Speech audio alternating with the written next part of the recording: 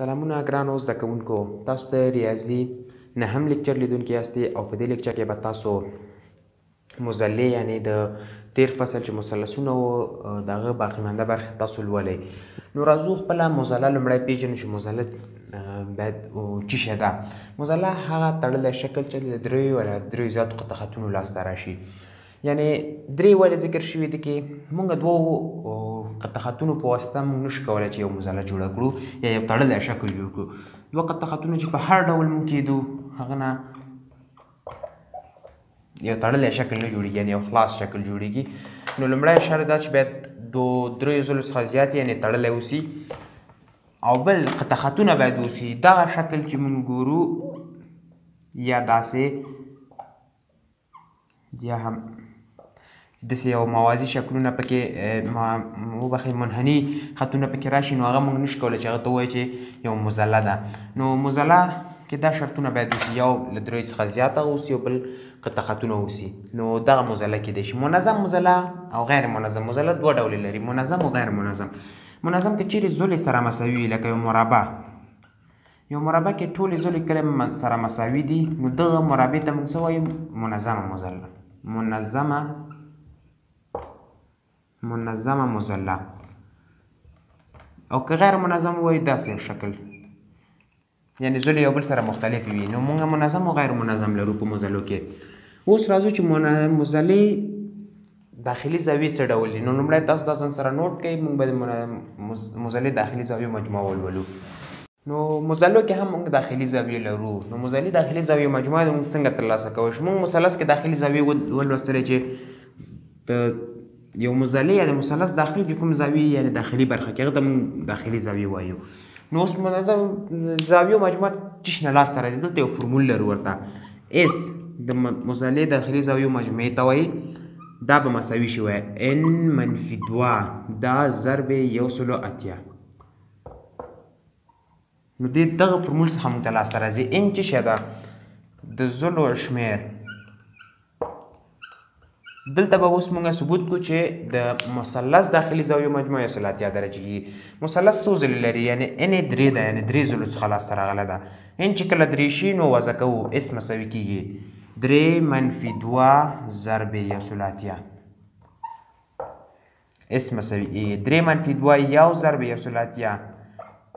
نو لاسته څه شو؟ اس مساوي 180 درجې. مونږ لاسته چې راغی د مثلث داخلي زاویې چې مونږ ویلې 180 هغه د دې فرمول څخه داسې لاسته راځي.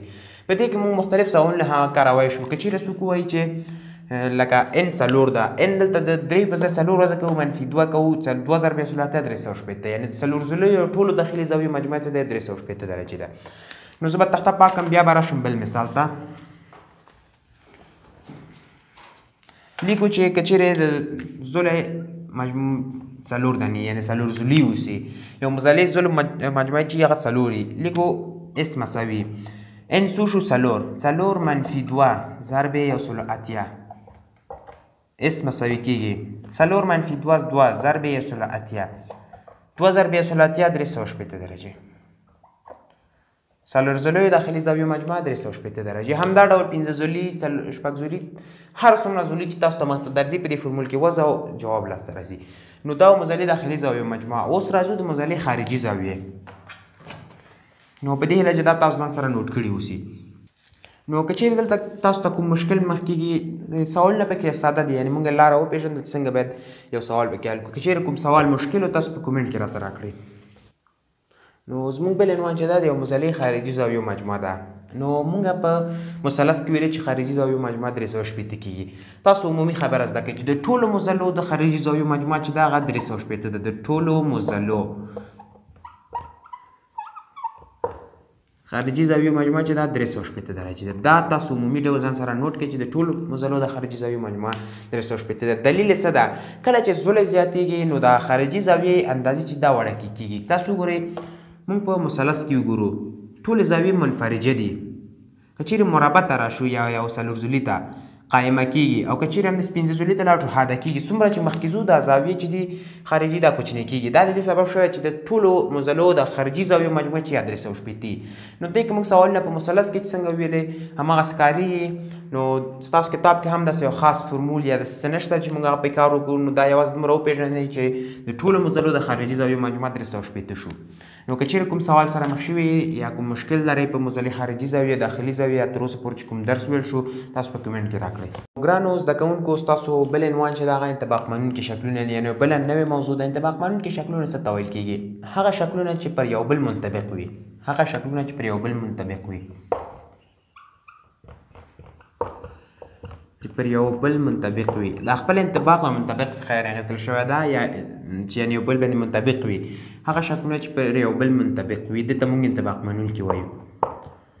اوس منطبق څه ته ویل کېږي؟ تاسو منطبق خطونه لوستلي وو چې پر یو بل باندې داسې راغلي ول. موږ هغه ته منطبق شکلونه وایو. زه به تاسو ته داسې وایم چې انطباق منونکي شکلونه کوم دي. زما دواړه لاسونه چې کله زه په یو بل باندې داسې ږدم دا یو لاس دا بل لاس ځان سره پټ کوي.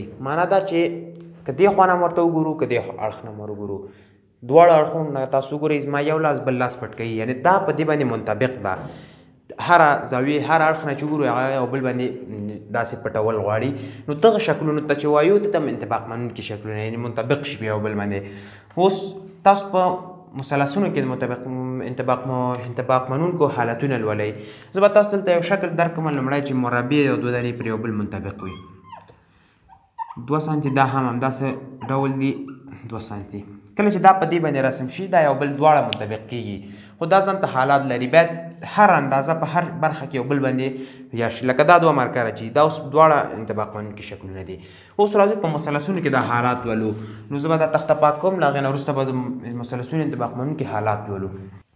نو راځو موږ اوس په مثلثونو کې انطباق مننه لولو. یعنې چې انطباق منونکي انطباق په مثلثونو کې یا منطبق کېدونکي حالت کوم ده؟ 5 حالات په دې کې لرو. لومړی شروع کوو په لومړي حالت باندې چې لومړی حالت څه شی ده؟ وایي دوه مثلثونه هغه حالت کې یو بل سره منطبق پیدا شي چې لومړی 2 ځولې پر د لومړي مثلث 2 ځولې او مین زاویه د بل مثلث 2 ځولو او مین زاویې سره مساوي شي. 2 ځولې او مین زاویه د دوو مثلثونو دا په دوو مثلثونو کې سره مساوي او هغه مثلثونو ته منطبق یا انطباق منونکي ویل کېږي. اوس راځو دلته لیکو یو مثلث داسې رسموو بل مثلث هم کافي ډول هم دا ډول رسموو. دې مثلث کې زه تاسو ته وایم دغه زاویه هم دغه زاویه هم 2 ده او دغه 3 ده. دا 3 دا 2 او دغه زاویه او دغه زاویه دکې 10 درجې ده دکې هم 10 درجې ده. اوس که چیرې په دوو مثلثونو کې یعنې دغه زاویه دا زاویه په دې کې هم دا زاویه او دا زاویه مساوي شو دغه دوه مثلثونو ته موږ منطبق انطباق منونکي شکلونه وایو.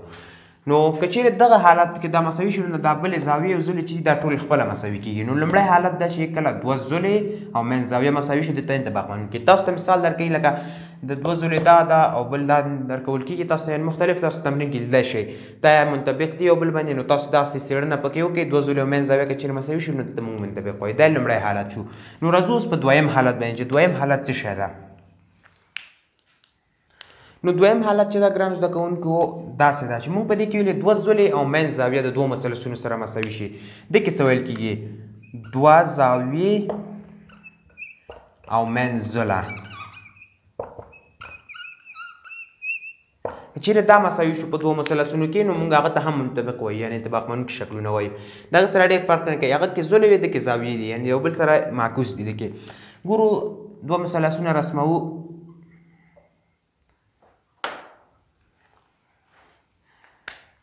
دې کې هم دغه زاویه او دا زاویه دې کې هم دا زاویه او دا زاویه یعنې پوه شه دا 10 درجې او دا 18 درجې دا هم 10 او دا هم 18 او دا 2 او دا هم 2. دغسې حالاتو کې چې کله 2 زاویې او دغه دا مین ځوله 2 زاویې او مین ځوله په دواړو مثلثونو کې سره مساوي شو. دغه 2 مثلثونه کله چې یو بل باندې کېښودل شي دواړو اړخونه یو بل پټوي. دا دویم حالت شو. که چیرې دې حالت پورې د دوو حالتو کوم مشکل سره پیښیږي ما ته په کومنټ کې ولیکئ. نو راځو دریم حالت څه شی د مثلثونو انطباق مننه کې دریم حالت چې دا کله چې وایي 3 ځولې د یو مثلث د بل مثلث د 3 ځولو سره مساوي. 3 ځولې د یو مثلث د بل مثلث د درې ځلو سره مساوي شي دغه حالت ته موږ هم د مثلثونو انطباق منونکی حالت یا د انطباق پذیری حالت ویلی شو. راځو یو مثلث داسې رسموو چې دوه مثلثونه 2 3 5 2 3 5 یعنې درې ځلې دکې او درې ځلې په هغه مثلث کې مساوي دي. دا د دې معنا ورکوي چې یعنې یو بل سره مساوي دي دا ټول. نو دغه حالت ته موږ هم ویلی شو دا دوه مثلثونه کله یو بل باندې کېښودل شي دواړو اخواونه یو بل پټه یعنې یو بل باندې منطبق کېږي. نو دا شو دریم حالت. په څلورم او پنځم حالتونه چې دي دا د قایم الزاویه مثلثونو کې دي چې تختې پاکولو وروسته به ورته راشو. نو ګرانو زده کوونکو لکه څرنګه چې ما ویلې څلورم او پنځم حالتونه دي دا چې د قایم الزاویه مثلثونو په اړه لري. په قایم الزاویه مثلثونو کې چیرې وتر او یو حاده زاویه مساوي شي دې حالت کې موږ هم ویلی شو چې مثلثونه انطباق منونکي دي. په قایم الزاویه مثلث کې وتر کومه ځلې ته ویل کېږي؟ د قایم زاویې مخامخ تر ټولو لویې ځله چې ده دې ته موږ وتر ویل کېږي. اوس دکې کوم حالت ده زه به دوه مثلثونه رسم کوم تاسو ته قایم الزاویه مثلثونه دواړو کې یوې زاویې قایمې دي. دا حاده زاویه او دا حاده زاویه یو بل سره مساوي وي او دغه وتر د دې وتر سره مساوي. دغه حالت ته موږ وایو چې دا وتر دغه مثلثونه یو بل کې انطباق منونکي دي. پوه شئ د فکر وکړئ دا 10 درجې ده او دا هم 10 درجې ده یعنې دا موږ فرض کوو داسې او دغه زونه چې دا 8 سانتي او دلته هم 8 سانتي یعنې دغه کې چې کله چېرې دغه دوه جزه مساوي شول دغه قایم الزاویه مثلثونه چې دي دا یو بل سره مساوي دي. اوس قایم الزاویه مثلث کې ما لومړی حالت ویلی چې وتر یو حاده. اوس راځو بل پنځم حالت د انطباق منونکو آخرنی حالت ده. نو ګرانو زده کوونکو ستاسو د دې لیکچر آخرنی درس دا ده چې مثلثونو انطباق منونکو حالت د قایم الزاویه مثلث دویم حالت د موږ اول حالت کې ویلو وتر او یو حاده زاویه باید مساوي شي. پنځم حالت او د قایم الزاویه مثلثونو دویم حالت په دې کې شمیرل کېږي. راځو د کې چې ده وتر او یو قایم عضله په دوه مثلثونو کې مساوي شو نو دغه حالت ته هم موږ انطباق مننې حالت وایو. دا زه تاسو ته په شکلونو کې وښیم وتر او یو قایم عضله. وتر موږ وپېژندل چې قایم زاویې مخامخ زولې ته وتر ویل کېږي یعنې تر ټولو لویه زوله ده په قایم الزاویه مثلث کې. راځو دوه مثلثونه قایم الزاویه رسموو. دا دواړه مثلثونو کې داسې یو حالت ورکوو چې یو وتر د یو قایمه زولې سره د دوه زولو ته قایمه زوله وایي ځکه چې دا دغه دوه زولو له امله یو قایمه زاویه لاسته راغلې ده. دغه وتر د دې وتر سره مساوي او دغه زوله د دې زوله سره کېدای شي دا زوله خو دوی دواړو څخه باید یوه اوسي مساوي اوسي. راځو ګورو دغه زوله چې لید 3 سانتي او دا هم 3 سانتي او دا 1 سانتي او دا هم 1 سانتي. دغسې حالت کې چې کله برابر شي موږ ته موږ وایو چې دا دوه مثلثونه پر یو بل منطبق دي. نو موږ په مثلثونو انطباق مننې حالاتو کې 15 واړه حالات ولوستل. که چیرې کوم سوال سره تاسو کوم مشکل سره پیښ شوي تاسو کومنټ کې راکړئ او دا و د لیکچر پای او د ویډیو لایک مه هېروئ.